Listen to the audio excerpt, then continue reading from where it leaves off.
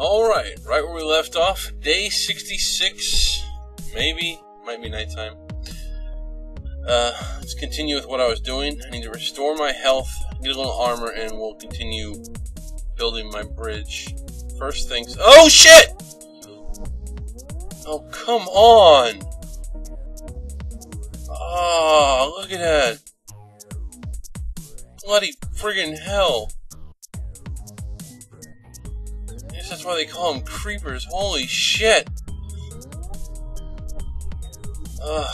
Teach me to leave my door open. I got a whole rebuilding bunch of crap to deal with. Well, I guess I don't really need more health now. I need to move all my stuff anyway. This isn't how I wanted to do it, but I guess this will work. Friggin' out of the blue. Here it was, I'll just go get a little pork and build some more armor. And, oh, crap! Figures.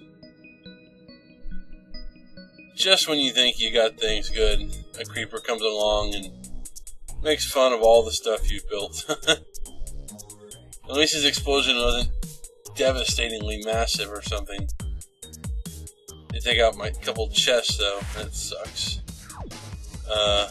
Thankfully it didn't seem to destroy anything in them. Like I said, explosions sometimes destroy blocks, but they don't. I guess because of the nature of chests that they just dropped everything after the fact. So they didn't lose any of the stuff in it. But now I've only got 5 minutes to pick everything up and get it reorganized before the drops disappear, so looks like I'm alright. I think I got it all. I definitely lost some stuff though. Looks like... yeah, I didn't... I lost some chests. Like, I only picked up one. Alright. Well, while I sit here and rebuild, it just reminds me of, you know, all the unexpected things that happen to you in a game that you don't, you know, you run into them and you're like, just out of the blue, like, what the hell was that? Where did it come from? Why did it happen? I mean, I guess it, even, like, goes back to, like, what I consider one of the greatest what the fuck moments in gaming history was, the death of Eris in Final Fantasy VII. You know, it's like one of those, oh my god, what the hell, they just killed off a main character. I mean, because you don't really see that in very many games. Like, you know, it was either 5 or 6 had a character or two die off. Might have been 4, I don't remember. Final Fantasy, and then they had the one with whoever Tella was, and he turns like to stone, and then you've got oh god, I got the roof too. You've got the kind of like sudden, oh by the way, you know, this best friend that was your ally for a long time, he's suddenly the bad guy, henchman kind of surprises. It's like I was playing Lunar, and if you haven't played it, it is truly one of the greatest epics. I do recommend the PlayStation version because it had all the Lunar Silver Story complete, because it had all the extra anime footage that was laced in with the game, and it was a really epic, fun game to enjoy. So I mean, if you like campy, old school RPGs, it's definitely worth a try. But it's like there's this moment where I guess if you haven't played it, you might want to stop listening, because I'm going to have a little spoiler here. There's this moment in it where one of your main characters just sort of betrays you and goes and joins the enemy, and you're like, what the hell, man? Or it's like I wouldn't call it the same level, but it's the kind of the thing when you, like in Final Fantasy X, when you find out that your main character is just like a dream and he doesn't really exist. It's like, wait, what? That's just some bizarre shit, man. Who comes up with these stories? I don't know. bad part about surprises is that, like, I want to talk about a lot of things, but then there's like so many games. If you haven't played them, I'm gonna just like run the shit out of it. So like, I should put like mega spoiler in my tags and stuff, because I'm gonna talk about some crap today. That was my cat jumping around acting weird. I don't know if that got recorded or not, but I'm not gonna start over. I don't know. I guess I could just stick to 7. Everybody's played Final Fantasy 7, right? I mean, who hasn't? And if you haven't, it's your own damn fault. You're just too late to the game here. You need to catch up and play the damn game. But like, it's like 7 is not the greatest game ever. Like, I know there's a lot of Final Fantasy fanboys that would like severely disagree with me. It had its moments. Don't get me wrong, but it's got all sorts of weird plot holes and character flaws. But it does a pretty good job of the what the fuck kind of scenario. Like, I don't know. I think the biggest what the fuck was, you know, our stereotypically black Barrett having the white daughter that they don't explain until like, you know, halfway through the first disc. And you're like, oh, that's why. You know, she's adopted. Okay, that makes a little more sense then. I mean, you have to assume such a thing, but she's just like stark albino white, and he's just like so black. So it doesn't make any sense. You're like, what the hell? Or, I don't know, the realization that, that everything that Cloud thinks he is a lie. I mean, his entire identity was like someone else's. And it's just like, that's gotta suck. It's like everything you are, you're not. Like your whole life that you've, I mean, realize you only had these like visions of yourself of these grandeurs for like, you know, the last 2 months, but it's just that he gets so fucked up over his Mako exposure, Genova injections or whatever, that like it completely distorts his reality to the point where he's just you know, mind fucked and doesn't know at all what's going on. So, you know, like, how do you just completely... I should explain real quick what I'm doing. I'm setting up an automatic door system so that I don't have this issue in the future. What I'm laying down here are pressure plates, stone pressure plates. They activate when you step on them, clearly. I get showed. Any door attached within 1 block of a stone pressure plate, like, you know, the block right next to the door, will trigger the door. So you step on the plate, the door opens. You step off the plate, the door closes. Pretty simple. Obviously, you don't want these on the outside of your home, because a mob would come along, step on the plate, and it would open. I mean, mind you, most mobs are pretty slow, but nonetheless, you still don't want them opening the door to get in. Which is why I also built the little tiny things there, the buttons, and I'm going to put those on the outside. And I'm going to finish grabbing my supplies here, and I'll go show you that too. Because you can use a button, it's the same methodology, within 1 block of the door, your block's directly connected to the door. You press the button, and a button is a delay switch. Like, you hit it, it goes 1, 2, 3, and it pops back, you know. It's like, you hit it, door opens, 1, 2, 3, door shuts. And so it's a great way to prevent, you know, sudden death. Because nobody needs that. Make sure nothing's out here real quick. Sneaky creepers. Swear to God, I'm making a lava moat all around the home. Just to stop that stuff from happening. Okay. And we put door. There we go, door. Okay. So, door opens, door closes, and put a button. And put a button. Ding, see, auto open, auto close. That way I can walk up, hit the button, door opens. You know, actually, if I'm going to do this, see, it closes behind me. I should probably make metal doors finally.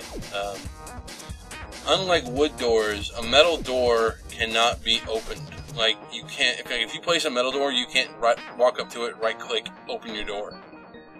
So it's, what's the word? It's a great security measure, against neglectful players like myself that forget to shut their doors. Because you can't, like, open it and just leave it open. You have to use switches, levers, buttons, or switches, levers, buttons, or pressure plates. Or, you know, redstone torches will open them as well to maneuver it. Definitely not going to get into redstone for a while. Stay away, monsters.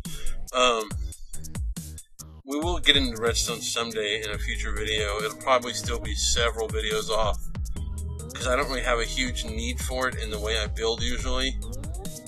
Like, see, you can right click, left click, nothing. Press the button, door opens, door closes. Simple. It's functional. It works. And this way, you know, I can manually open the door from the outside with the buttons. And when I go in, the pressure plate will automatically make sure they close behind me. So now I never have to worry about doors being open again. So I'll get back to that. Anyway, back to what I was saying. Crazy shit that was unexpected. Final Fantasy VII.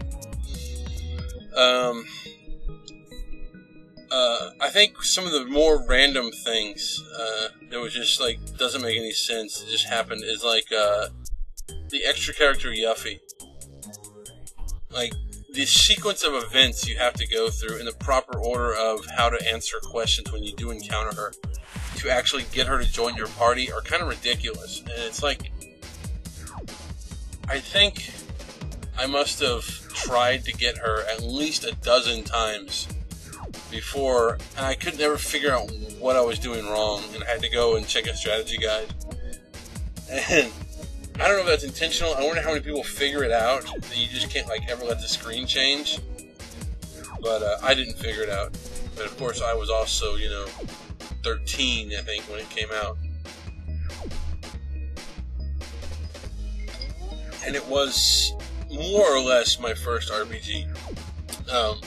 It wasn't actually my very first. My very first RPG that I was ever encountered, like, as a game, was one of the RPGs on my top 10 must-play RPGs of all time. And it's a Super Nintendo game. Before we get that, check it out. Mushrooms! Look how they spread. Once they fill the room, I'll harvest. Yay! More mushrooms. Anyways, best game I ever played, or one of the best RPGs I ever played, it was for the Super Nintendo. And it was called Shadowrun. If you're not familiar, Shadowrun is it's kind of like Dungeons and Dragons, except it's futuristic. Like, there's cybernetic implants, cyborgs, androids, whatnot. Quick moment, I'll show you. I put up a staircase here and got rid of that dirt one over there. So, staircase now. Nice. And I put a door over here, so I have access to this level to get out here if I ever have to get out here for any reason at all. I don't know. Maybe these torches burn out. I have no idea. But anyways, so Shadowrun it's like a 2/3 D isometric shooter basically, except it's got leveling mechanics, and it's supposed to have. It does have a few like minor plot derivative points. Like it's like the very first version of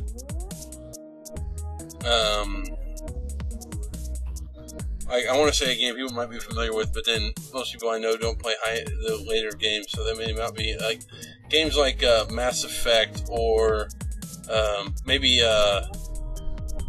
Knights of the Old Republic. If you ever played that, you know, where you have like decision-based choices about how the game evolves. It didn't have a whole lot of them, but it did have a few, and it's just one of those kind of things where it was fun. I mean, you leveled, and by the time you reached maximum level in the game, and it was like you almost become God in the game. It was kind of ridiculous. but it sort of fits into like the whole traditional like tabletop game scenario. Like when you just get so powerful, you can do almost anything. So instead of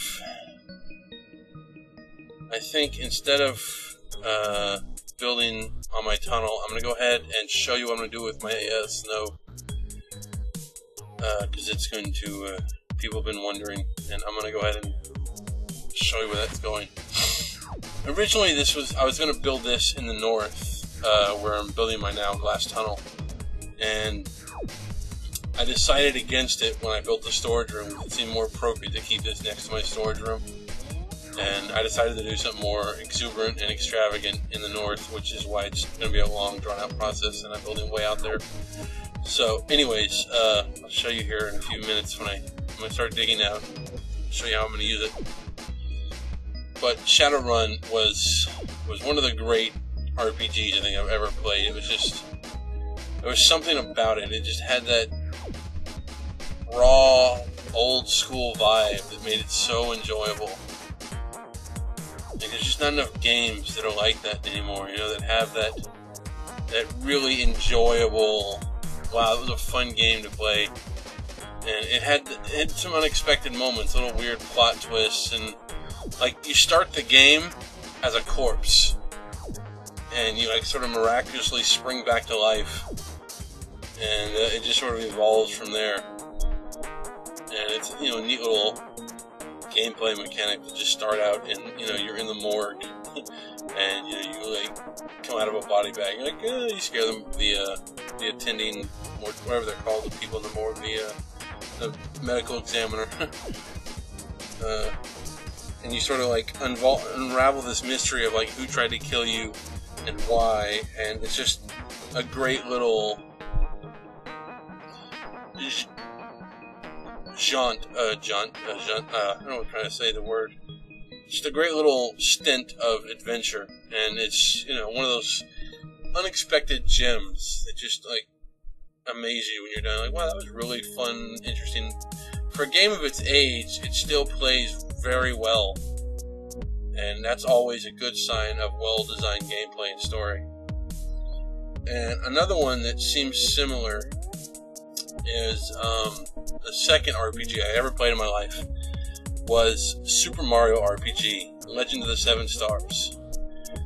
If you're not familiar, this is a Squaresoft Nintendo mix, or Squaresoft, not Square Enix. And it was built almost directly like a Final Fantasy game, but using you know, Super Mario as the palette for the design.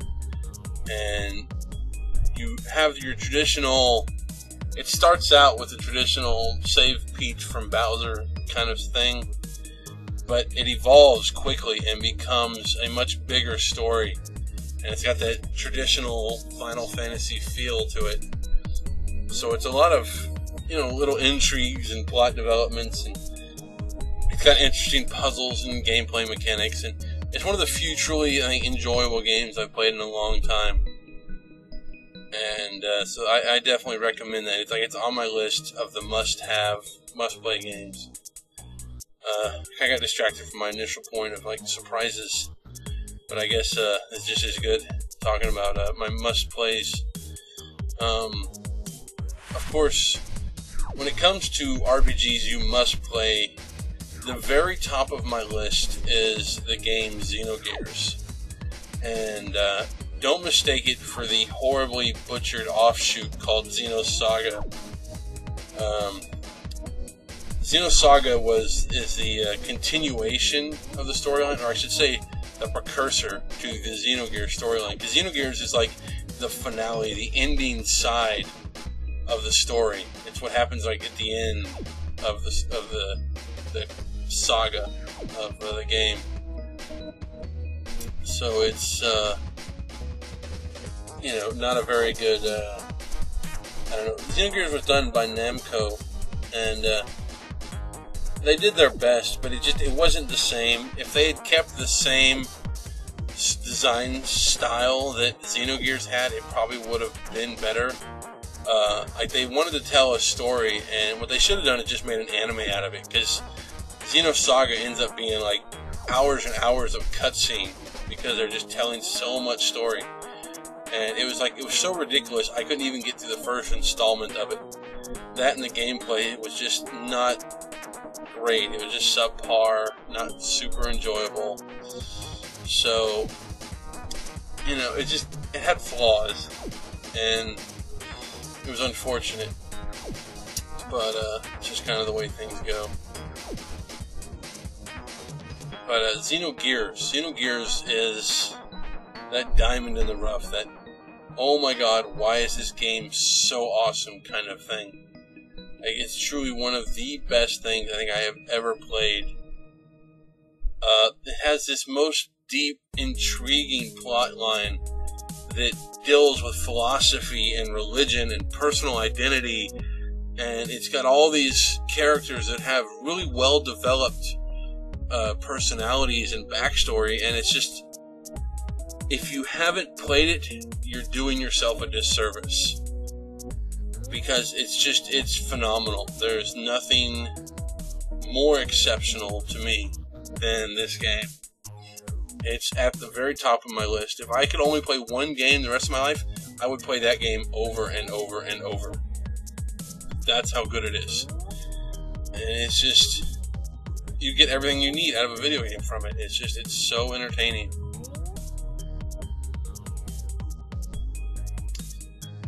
I loved it. It was the best game I've ever played. I can't, like, even begin to describe how awesome it is, because you start out with your foreboding dream sequence, right? Very cliche. You're in a small town, dude without his memory kind of beginning. So it starts out with this really generic, cliched start, which seems so, familiar to RPGs in general. And then the snowball starts rolling, and your character gets slowly sucked into this global crisis. And I say crisis, I mean, like, there's not something out to destroy your planet or anything. It's like you're not fighting some supreme evil. What you're fighting is for, like, your own choice to exist, because your entire world has been created and affected by this power called Zohar, which they get into a lot in the Xenosaga series. But it's just like, it's basically the god of your game. Like, it's, if you had a reality and, and it was based around religion, it would be your deity, this thing. And the game, revolves around that. But it's like, it doesn't... Okay, good, torches don't melt snow. Well, not when they're blocks, anyways. Okay, so it's just, it starts out slow and it builds into it, and it's just the best progression of storyline I think I've ever encountered in a video game. And it's phenomenal. There's nothing better. If you want a really great RPG, play Xenogears. If you can't get past its dated graphics, you can go fuck yourself. Because, it's a 32-bit 3D world with sprite animations. But battles include polygonal characters and sprites, so it's kind of weird, because you fight in mechs and stuff too, in addition to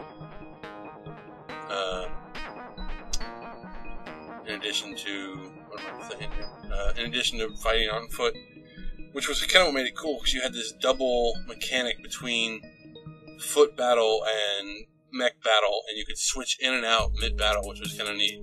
Well, eventually, once you develop whatever. So, here we go. Looks like I'm close to the end here. As you can see, I gotta put a door in, and there we have it. I have an ice box. Well, a snow box, but cold storage. It's a little small. I'll probably come back in here and adjust it later, but That's what it is. That's what I was going to use it for. It's I store all my meats, vegetables, dyes, liquid products down here, milks, things like that. I store them in my cold box just for immersion factor. I like to keep that feeling like I'm actually sort of living in this world and it matters. I'll probably even build a toilet here somewhere eventually, even though there's like, you know, that'd be kind of weird. But it's one of those things. So there we go. I now have a use for snow. I'm gonna go ahead and smelt some more glass, and I'll get ready to continue my build. Like I said, I'm gonna jump ahead and get almost all the way to the spire I built in the distance in the sea, and then I'll come back and start recording then for the next video. So that way you don't have to watch me struggle with water the whole way. So hope you enjoyed it and found the stuff informative about all the buttons and switches, and I will see you next time. So goodbye, and keep yourself safe, because you never know when something's going to come along to destroy everything you've got. Friggin' evil creeper bastards. Alrighty. I love this. It makes it so much easier now, too, to just back away, door closes. Alright, I'm going to go ahead and... ooh, sunrise. It's a good place to end. Bye.